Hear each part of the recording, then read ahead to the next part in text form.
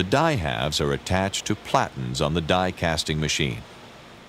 These platens are large, thick blocks of steel which will not deflect during injection.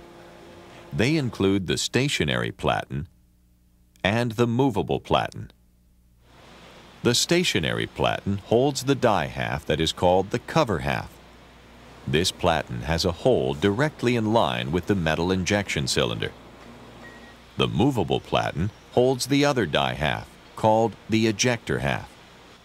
This movable platen slides back and forth on ways.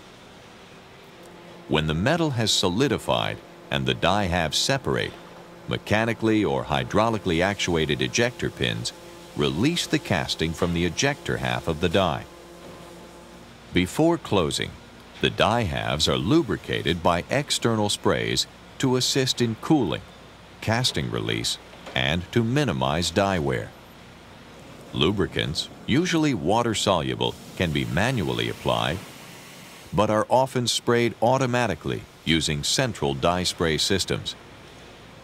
The application of die spray is usually followed by an air blast to blow off residual water and to remove any loose metal left from the previous shot.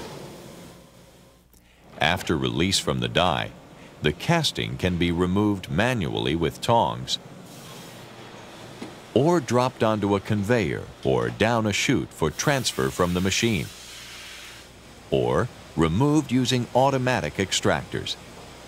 These extractors are commonly used and often provide automatic die spray lubrication.